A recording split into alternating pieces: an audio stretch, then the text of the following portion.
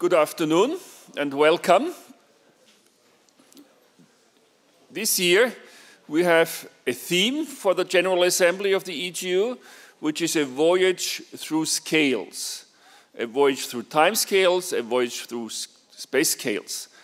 And related to this general theme of the EGU, we have two talks that are targeted for a general geoscience audience that is given by experts in one particular field, and their material is presented in a way that it not only appeals to the colleagues in the immediate field, but also to other sciences within the EGU.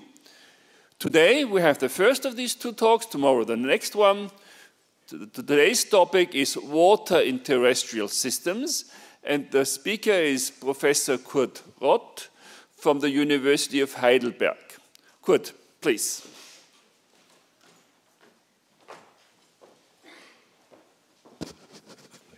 Yeah, Günther, thank you very much for the introduction, for bringing up the idea of looking at scales. And to all of you, thank you for spending your time in this afternoon with sharing some ideas. What I would like to can you use that one? I would like to go through that topic in 4 steps. First, through an orientation, look at the way how we move up the scales. We will find very tough challenges there, but I will come to technological advances that we have to surmount them and come to the take-home messages. First, orientation. Why is water in terrestrial systems of interest at all? Second one, we should look at the hierarchical organization of terrestrial systems. And then, of course, address the question, why should we care about hierarchy of scales? Why should I not just enter one particular scale and do my studies there? First thing, why is it interesting at all?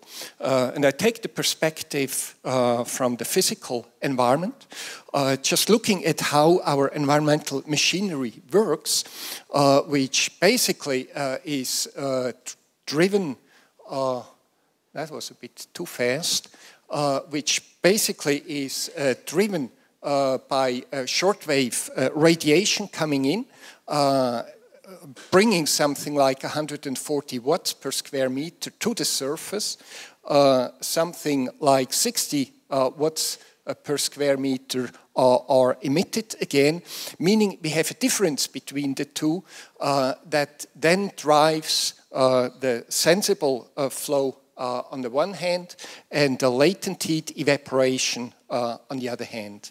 And that, in turn, is our or drives our hydrologic cycle with a currency in here that 1 millimeter per that 1 millimeter of evaporation per day corresponds to 30 watts per square meter of energy that is leaving the system per second and square meter here. Now, the second step, why is water in terrestrial systems interesting? Taking the second part of our environment, the social-cultural aspect, and that, of course, is the production of food and energy. We know that some 70% of water that we as humankind withdraw from the environment is for biomass production. To just produce 1 kilogram of beef, we consume something like 15 tons of water. We then know that some 40% of the food is produced from irrigated land, and that a large fraction of the water that is used for that irrigation is actually lost to evapotranspiration. If we just look at the total numbers, we find that we are extracting from the environment something like a quarter of the accessible water, of the water that is accessible to humankind. The regional impact is much more severe. Large rivers like the Huanghe, the Nile, or the Colorado River regularly trickle out inland. They don't reach the ocean anymore. And if you read newspapers about the current crisis in California, the current water shortage, there, of course, we have a more modern aspect to it. There is a short-time solution to all this, that is groundwater mining, of course, which is an unsustainable consumption, as we are pumping out the oil and just consume it. We pump out the water, consume it. It will not be refilled within the foreseeable future. One of the examples is the High Plains aquifer over here, where we have a decline something on the order of 50 meters since its development. North China Plain is even worse. We have an even stronger decline there. Now the problem is going to be more severe in the next few decades, since population is expected to grow from the current 7 billion to 10.5 billion by 2050. That estimate has been corrected from 9 billion up to 10.5 billion just last year. So we are looking at some problems ahead. And that, of course, also leads to an increase of the consumption, predominantly in the agricultural sector shown over here, also domestic and industry, but just looking at the curves down here, we see the total extraction, but the lower curve here is the actual consumption, meaning the gray shadow here is what is recycled. Of course, we have a lot of leverage on domestic and industry water to recycle, but that's very tough to do in the agricultural field. So that's going to stay with us for some time. Now, let's move to terrestrial systems. Of course, we all have a rough idea what terrestrial systems are. Just giving some examples here. I will comment some on them later on. What are these things structurally? Well, it's a conglomerate of a multitude of physical, chemical, and biological systems and processes who are closely linked, closely interacting. And they have close links to the socio-cultural sphere. We see that in the examples over here. That's a somewhat untouched environment over here, but if we go to that pothole prairie in North Dakota, we already see that it's dominated by natural processes, but it's already strongly modified by the agricultural here, whereas if we go to a place in Germany, it's an agricultural landscape that is a little bit modified by remnant natural structures. The scales that we are looking at in space is something like 14 orders of linear magnitude in space, from the 100 nanometers that are relevant if you are looking at clay minerals with adsorption of chemicals, of heavy metals, for instance, all the way to the 10,000 kilometers of the global scale. And indeed, if you would be looking at time, we also find something like 14 orders of magnitude. If you're just like 10, that's as good as well. Where we are thinking, say, of the order of a minute characteristic for a landslide to something like 200 million years for the formation of soil layers. As that image over here, these layers have been deposited some 200 million years ago, just to give a relation that is half the time that looking back these 200 million years that life on land surfaces on this planet evolved. So we are really looking deeply back in time. I'm sure we will hear more on that topic tomorrow. Now, let me illustrate that multi-scale architecture with a focus on Sol. We could have other foci, and I guess you imagine these yourself. In following, I will just show you a number of images, and I would ask you to just observe the structures in each of these image and at the corresponding scale.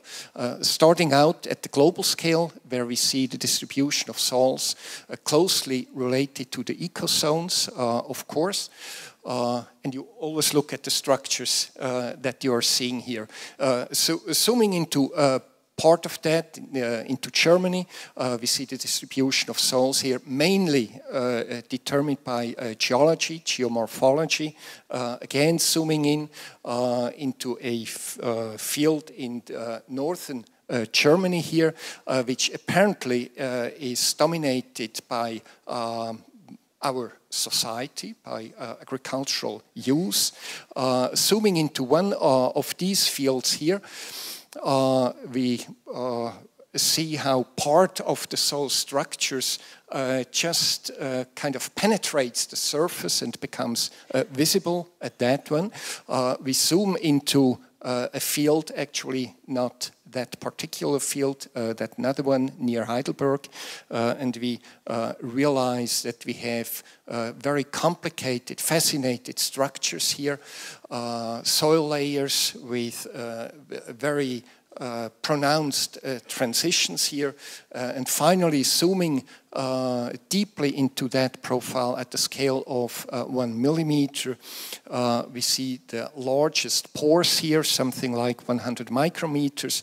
That's actually the largest scale already where sol physicists believe that we understand the physics of the system. We are not really sure that we understand the problems at the larger scales here. At that scale, up to maybe 50 micrometers, we are somewhat confident that we understand what we are, really understand what we are doing. Now, look at that whole scene. We have an illustration of 10 linear orders of magnitude. You realize I mentioned 14 in the beginning, but we still have a few orders to go down from here to still smaller pieces here. We realize at each of these scales we have relevant structures that we would want to represent if we would want to say anything about the process at any of these particular scales. Thinking about what led to that structures, we immediately recognize that these are different generators at different scales, and that in turn, I think, would convince us that there probably are no simple transitions between scales. That's, we will find if you go to the atmosphere or to the ocean, situation is completely different. There we just have one single generator, and there we can scale through all the scales. That's not possible in terrestrial systems. I hope to convince you on that one. Now, why should we care about all that hierarchy? And I just take one example. Most of our interest is at larger scales. We look at the prediction of expected change in runoff in percent. And these are significant numbers. These are minus or plus 40% change in runoff. And for those who are a little bit into the operation of System Earth, we realize that an increase of runoff in the Arctic here has potentially dramatic implications for our climate, since it will affect the change or the creation of Atlantic deep water in the North Atlantic. Now the question at that point is, do we really understand the relevant processes at the scale required here? The processes that that are at the base of the models that are used to make these predictions. And to give some indications what we currently probably don't understand at that scale, we look at the precipitation feedback with a changing magnitude of the hydraulic cycle, with thereby adapting vegetation and adapting geomorphology. That's quite beyond our current grasp. I mean, we do have the ideas, but we cannot do it quantitatively. With that, I think we need to project our small-scale understanding, our tough scientific understanding, to the scale of interest where we need to give answers. Now, that brings us on the way up the scale, or what do we do if we don't just presume a representation, just presume a model, as we usually have to do if we just have to give answers. Now, here I'm looking at 3 steps. First is averaging. Next one is the self-similar staircase, meaning if the world would be self-similar, scale-independent, what could we do? Could we be doing then? And then assess, is that feasible for terrestrial systems? It will not be feasible. Still, we will get inspiration what we should do or what we could do in our fields. Now it's getting a little bit more technical. For those who are into that field, and I've picked a field where I feel somewhat at home, but what I'm saying is quite general for all other fields. So I suggest for those who are into it, please enjoy it. For the other ones, lean back, enjoy the performance, and wait for the final conclusions that come out of this little bit abstract transparencies. Now, we are interested in the upscaling, in this example, from the pore scale to continuum representation all the way to a heterogeneous continuum. Why do we do that? We understand the physics at the pore scale, but we are interested to understand the systems at that much larger scale here. Our aim is, the aim of upscaling is to express a system's state and its development. So not just the state or the material properties or anything, but also its development, its basic equations.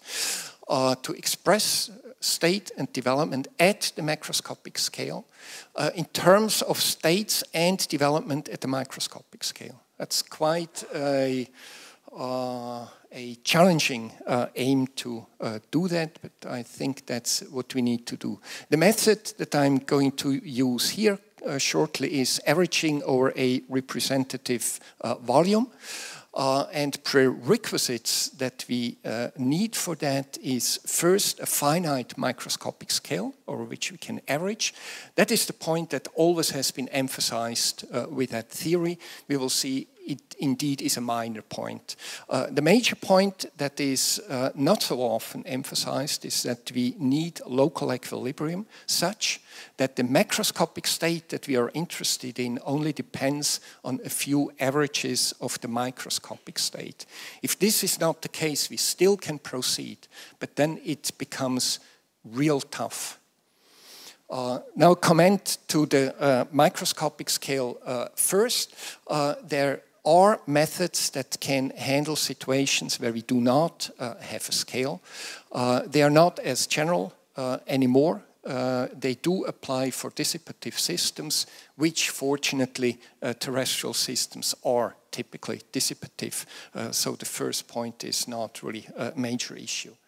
Now I want to bombard you a little bit with some mathematical formalism, but again, you just wait for the highlight I'm pointing to, because I want to show how that actually operates such that we understand the key challenge in that process. And what I've written down here is the average microscopic conservation of mass, the microscopic density here. We integrate over a large volume, take the derivative with time and just say, okay, that needs to be the microscopic flux into that volume and just needs to be equal. So we are integrating over that volume and we look at the flux through that volume. Take a bathtub, whatever is changing in the bathtub has to be flowing into or out of it. Easy. Okay. Then we apply the mean value theorem to that one and immediately come to the difficult issue here, and this is I call it a covariance term here between microscopic properties. We have an integral here that is the product of two microscopic quantities. We need to know that number. That's a benign case here actually because the density here depends on the pressure, whereas the velocity depends on the gradient of the pressure, meaning the two are in a random field are statistically independent, meaning we can immediately resolve that difficult covariance term. Why is that covariance term a challenge? Because we need to know its microscopic distribution to evaluate it, but we don't want to do that. We want to get a result at the macroscopic scale. But here it is easy. We introduce the macroscopic quantities, write down the macroscopic conservation of mass that we have here. Now, if we do exactly the same thing for a more difficult situation where we are looking at the flux law of that system. We again write down our microscopic law, Stokes' law, derived from Navier-Stokes equation for that slow flow that we are having here. Again, we are averaging over a section of our porous medium, proceed to again identify that covariance term, and at that point realize that this indeed is a troublemaker. We cannot resolve that term easily anymore.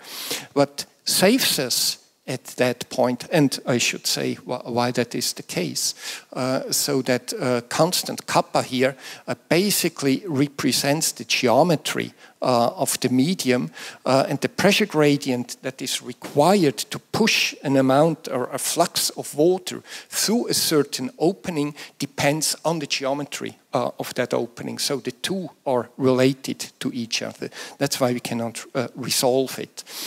What saves us, however, is that we have a linear law up here. So we know that our microscopic pressure gradient is proportional to the macroscopic pressure gradient. Using that information, we can relate the microscopic gradient to the macroscopic here, introduce the new quantity, and find our flux law that hydrologists know as Darcy's law, with the hydraulic conductivity K here that we understand as a conglomerate of some fluid property and some geometry property. Now, for those who did not like the math, it's time to wake up and realize the two important things that we should take with us. Number one, averaging upscaling in general leads to a difficult covariance term between different microscopic quantities. That's always the killer problem when we do upscaling, and we always have to ask the question, how has that been addressed in that upscaling step? We realized with a flux law up here that it's comparatively easy to solve in a linear system. It's very, very hard in a nonlinear system. Second point I want to make, in terrestrial systems, these upscaled parameter fields generally are entanglements of the flow and the architecture. The flow that is dynamic, the architecture that is static at the time scale of the flow, of course. And that's a fundamental difference to atmosphere or ocean, where again we have, of course, entanglements, but typically flow-flow entanglements. And that's very much easier than these things here. All right. Now let's see what other fields that have been confronted with that situation have been doing. And I take an illustration from statistical mechanics, where basically looking at critical phase transitions also raises the question of upscaling. We look at, say, a density distribution in such a situation. Ooh, again, too fast. That should be the density distribution in some fluid with a certain spatial resolution. First step we did, and I'm going back to that. First step we are doing, we average that field just over a certain size, which is our upscaling that we have been doing before. I do it as a block averaging here, and we get a coarse grained representation of the field up here. Now we rescale the whole thing such that we have the original resolution again, and we realize that the two things look quite similar. It of course brings in a whole new field of additional information, the larger field from the outside that has been compacted with rescaling here. And the whole idea here in this so-called block transform is during that averaging and scaling to learn how we have to do that, how the interaction changes during such an upscaling step. That's a little bit difficult with that continuous problem, and it's becoming more easy if we take a simpler problem of spins. Just imagine some magnets that only can be upwards or downwards.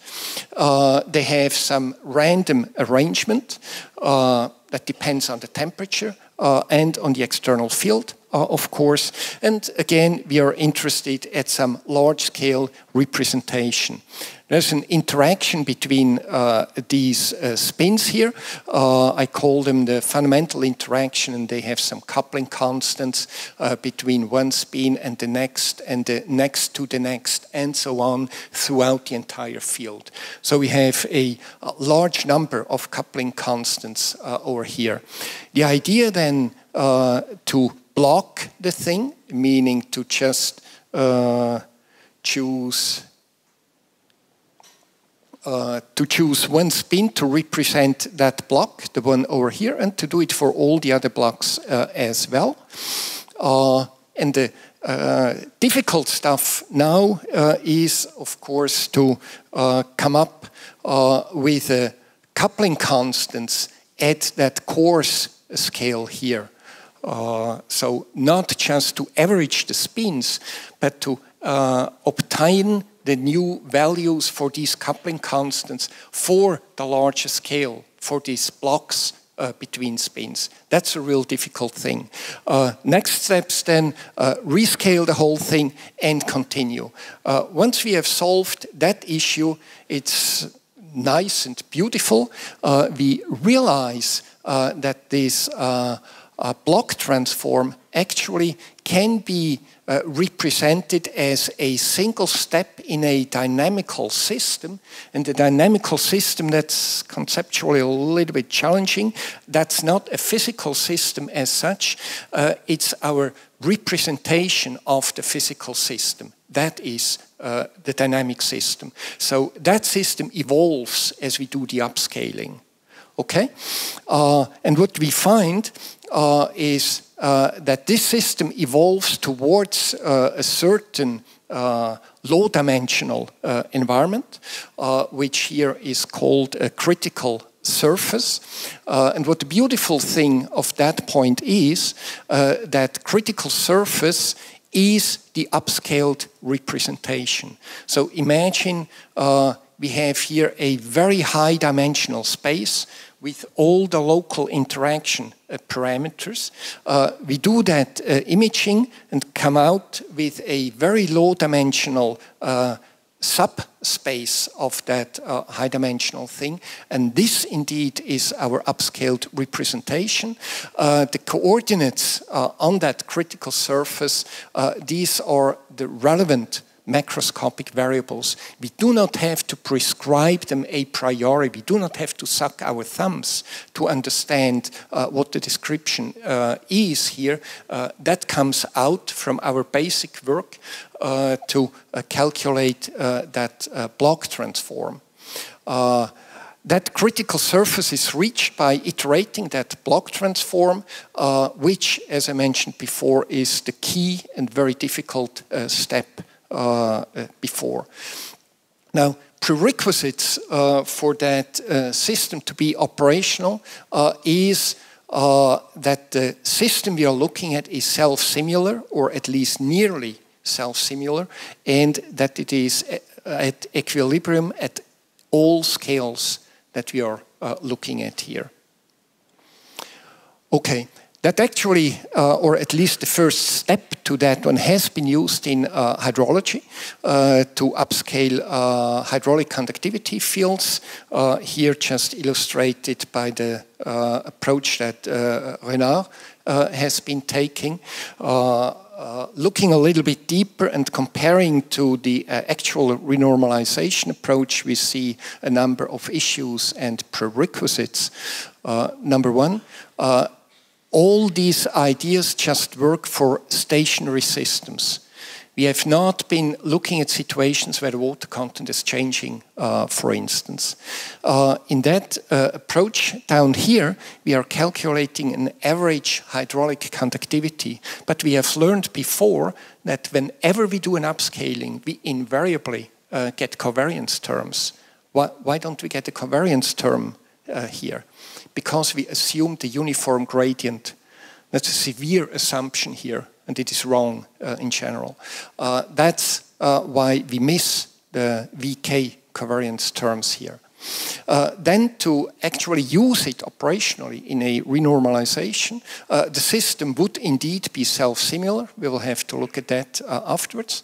And of course, we presume that we have high-resolution data, and as hydrologists, we know that's usually not the case.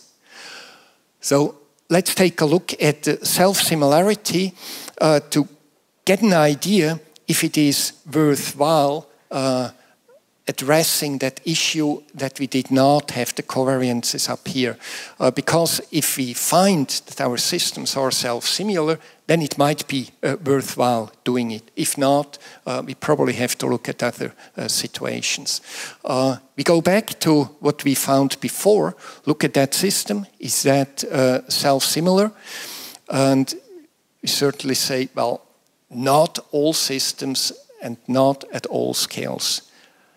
Could it be that, say, part or an individual system is self-similar?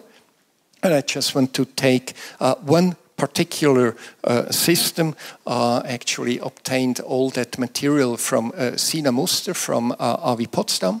And we are looking at the size distribution of the lakes here with the example of the Mackenzie Delta, but Sina actually has data for the entire polar region of that one. The advantage, of course, is that we do get very high resolution, very comprehensive data. For instance, this TerraSAR X data, a 10-kilometer scale here with a resolution down to 1 meter. That scene here, it's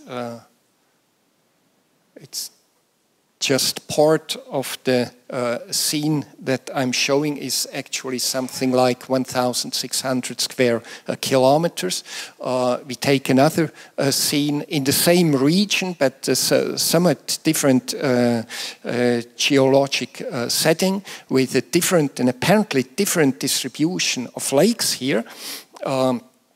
Same scale down here, and now we look at the size distribution. What Sina calculated was the number of lakes per square kilometers that are larger than a certain area and the area is shown down here in units of square kilometers.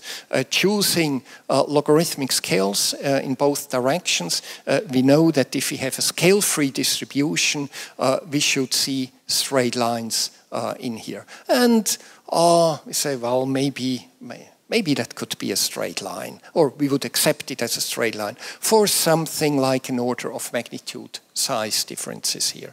How does it look like if we go through the entire range here and we realize lakes are not scale-free, even though they might be for some part here?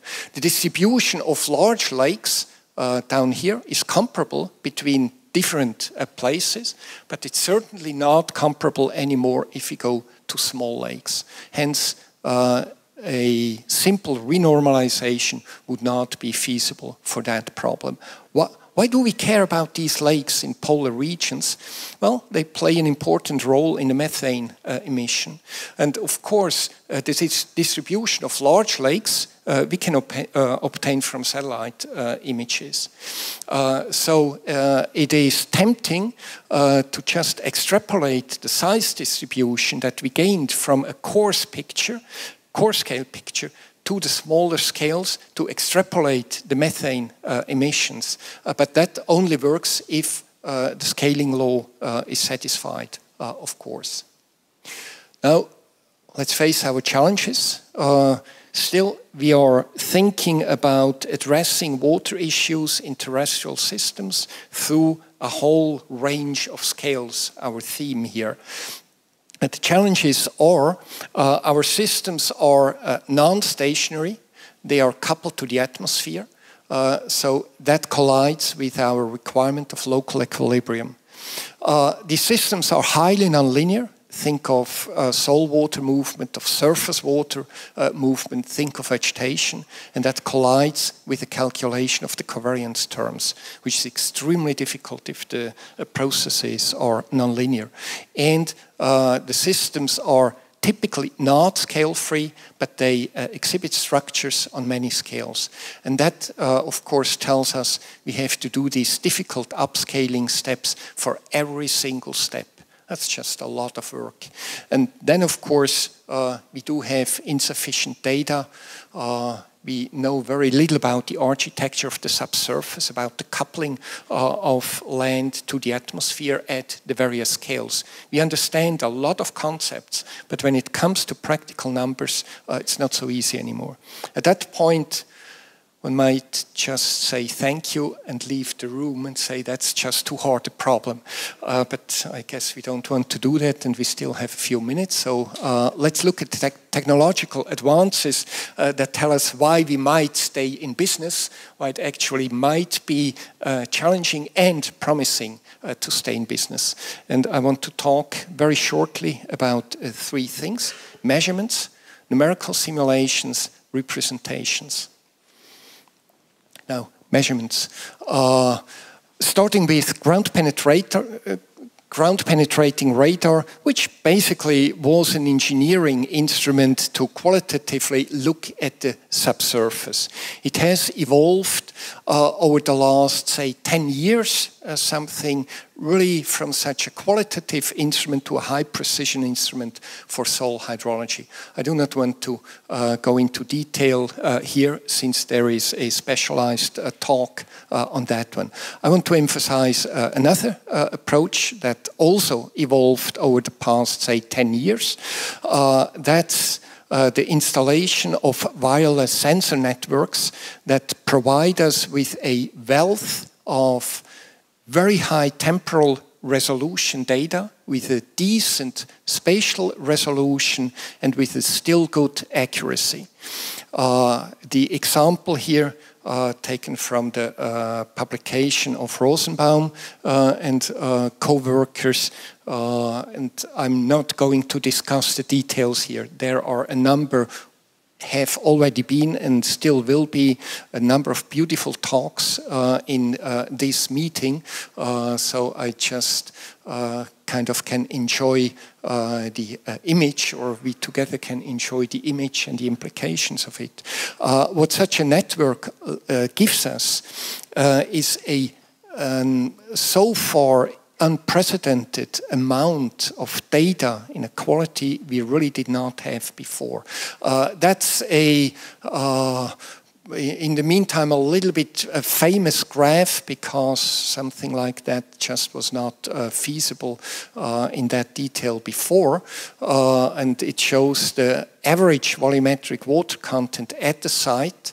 And as a function of that, when the fluctuation or the standard deviation of the water content, colleagues can read many things out of these numbers. What we immediately realize that apparently the data separate groundwater distant locations from groundwater influenced locations, and following the lead from the previous presentation by Hubser and I would say, okay, now let's lean back, let's look at those data and let's start thinking what they actually tell us, and maybe we also need some other presentation and some deeper thinking about that. But we already have some interesting insight from these data.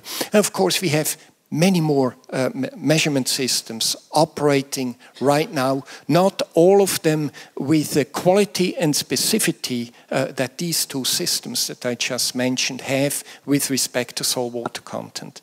But these systems range in scale from millimeter to global coverage, if you're just thinking of nutrient tomography at the millimeter scale, to SMOS or GRACE with a global coverage, with some issues in resolution and specificity to water content, but still we are in an age where we have a really unprecedented stream of data, of various data concerning terrestrial systems. Next thing, of course, we have numerical simulations, and we always had numerical simulations. Well, always in most of our lifetime, I would like to say. But we are now really approaching a point where we can resolve the physical required detail for systems that are of a significant size, such that we can trust our physical representation, but still calculate at the scale where we are interested in gaining some answers. And I obtained the material from Olaf Ippisch at TU Clausthal on that topic here.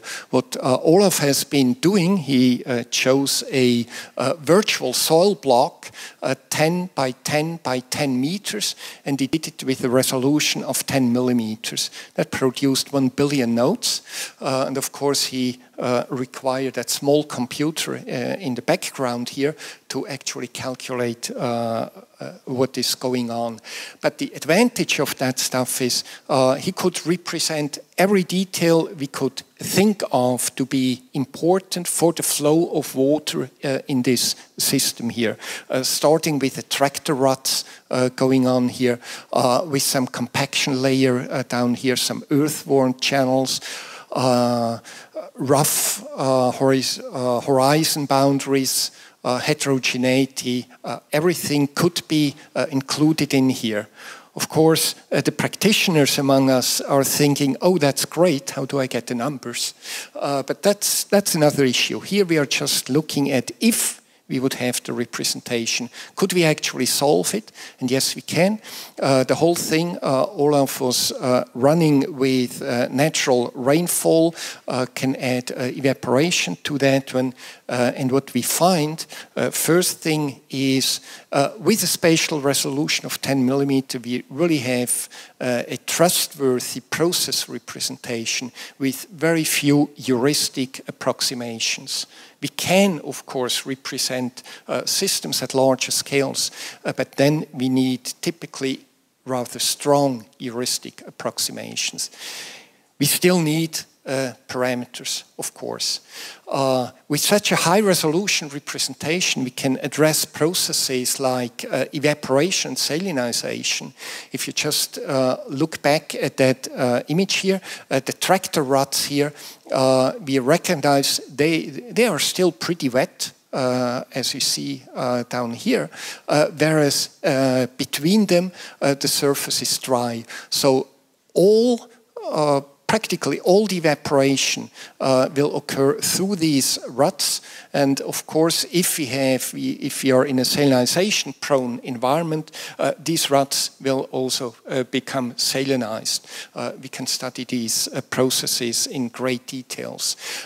If you are interested in solid transport and reactions, thinking of nitrate, washing to groundwater, or microbial activity, think of greenhouse emissions, all these processes really operate at the millimeter scale, and they crucially depend on the local water saturation, because involved microbial communities some of them are obligatory anaerobic, so we need to know the water content at high precision. That's an opportunity to approach it. So we have impressive data and models, and the question, is anything missing? For the simple case of soil hydrology, of course, or do we have everything? Of course, something is missing. We miss, actually, two large things are missing. The embedding in the environment. So we need a coupling to the atmosphere, precipitation and evapotranspiration, coupling to surface waters, to groundwater, lateral exchange. We need to say something about it, and we know these are the fundamentally tough issues because they are determined from the outside. We can't know it from the inside. And the next one, of course, are the material properties, soil architecture, soil hydraulic properties, vegetation, including roots. So a lot of work still missing. What we are aiming for is to aggregate, and maybe before reading that I should say, our traditional approach was, if we have our equation that describes a soil water movement, and if we have all the information I was asking before that we should have it, we can just go ahead and calculate the whole thing. By just leaning back and thinking, do we have a chance to get that information, we realize, no, we don't. So that's the point where I think we have to reconsider our approach, and that's the outcome. In my opinion, what we should strive for is to aggregate all the information that we have available on the dynamics, which is the physics at the scale of interest, the architecture, including the material properties, and material properties are representations of the subscale physics that we cannot represent at the scale of our interest, the embedding, that is the coupling to the larger scale, and the trajectories, meaning the observations with their spatial and temporal relations. Without these relations, observations are quite useless. And we want to aggregate all that into one consistent representation of observed reality. Possible approaches, and I cannot go really into those anymore, are hierarchical models inspired by renormalization.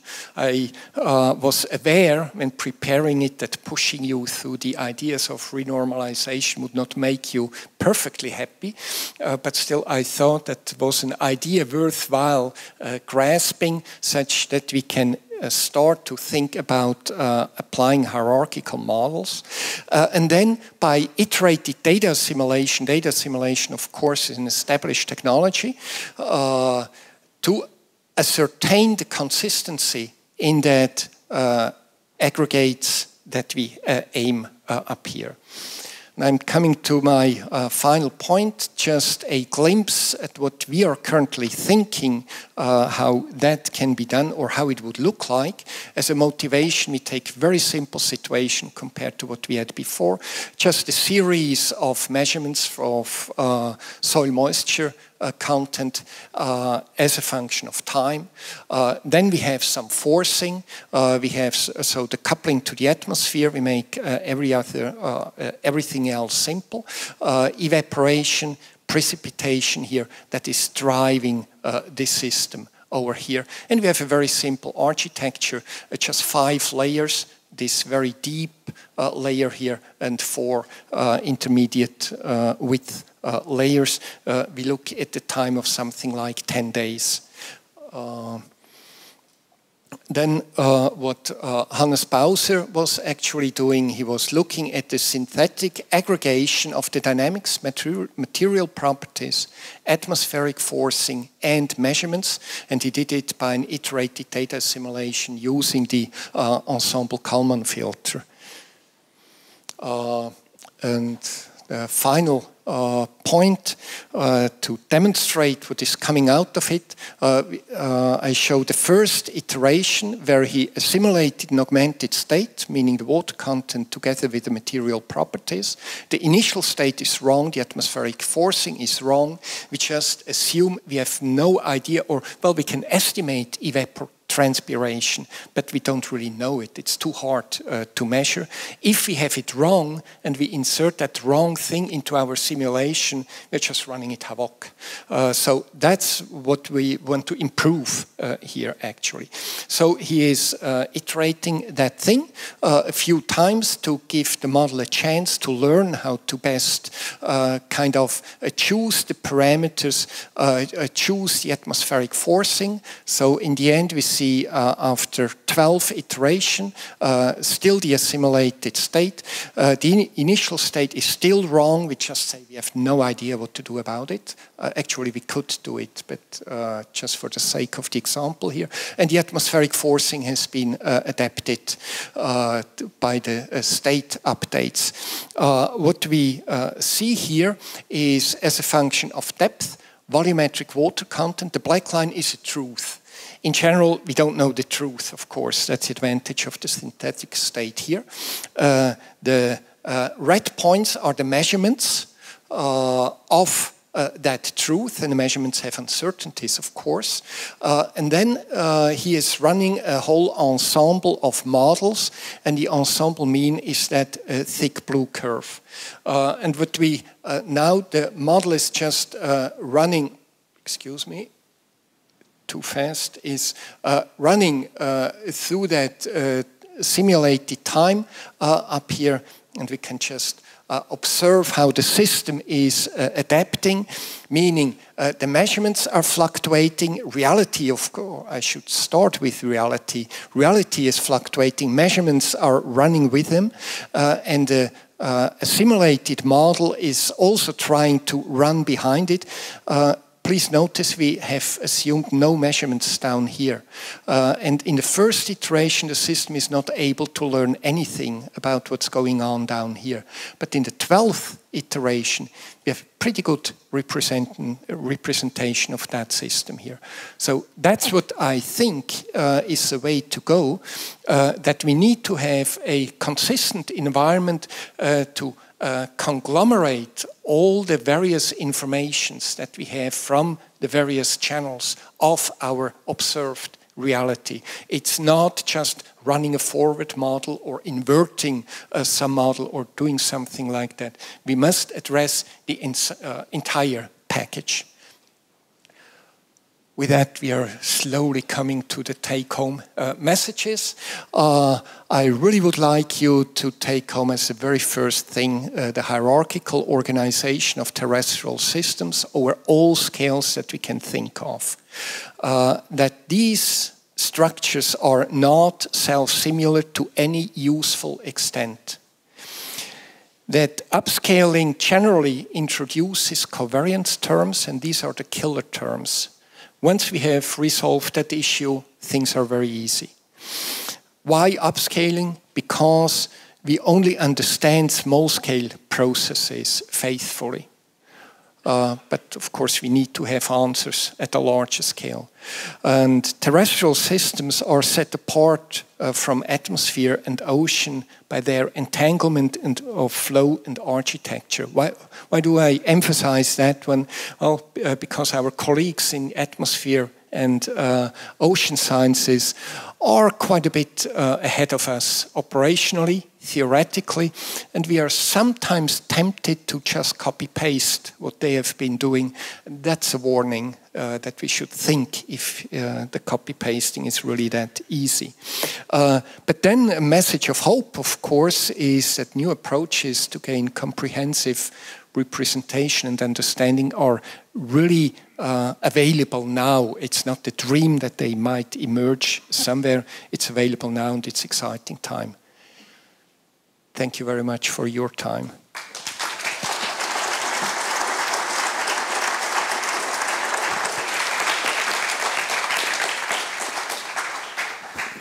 Thank you very much, Kurt, for this inspiring talk. There's 5 minutes left. If you have any questions, please.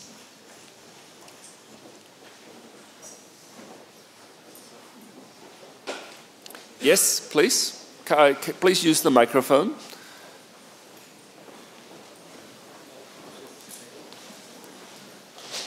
Kurt, I have one simple question. Is about what you call representation, what I normally call characterization of the heterogeneity. You need to characterize the heterogeneity so you can have scale. So how do you deal with the unmapped?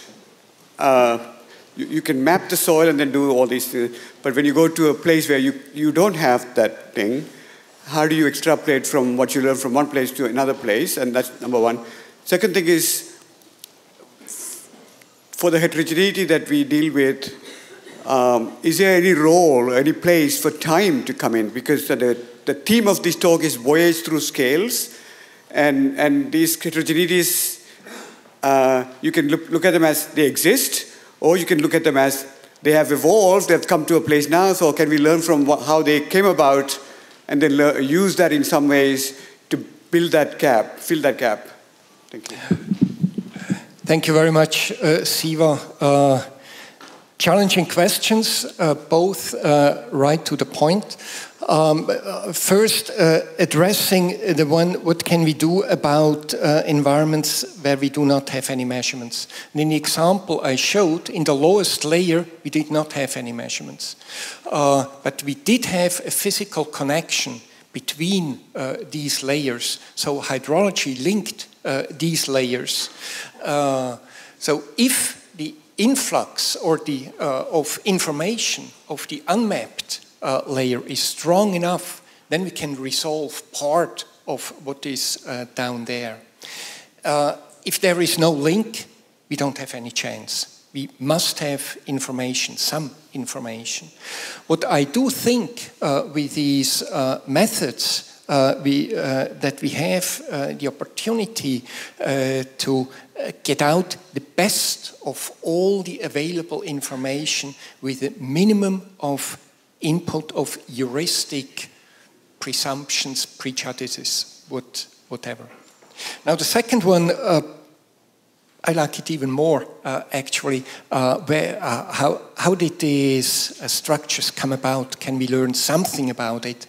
Now, that really would be high art, so to say, in the sense that we are saying, or my standpoint here was, well, we have some dynamic flow in a static environment. And you are rightly saying, well, wait a minute, we also have a dynamic environment. Now, I do not see anything that would have to be changed conceptually.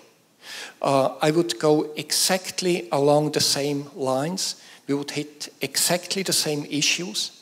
And I see two paths, basically. One is to say, well, we have some very fast processes, say a flood.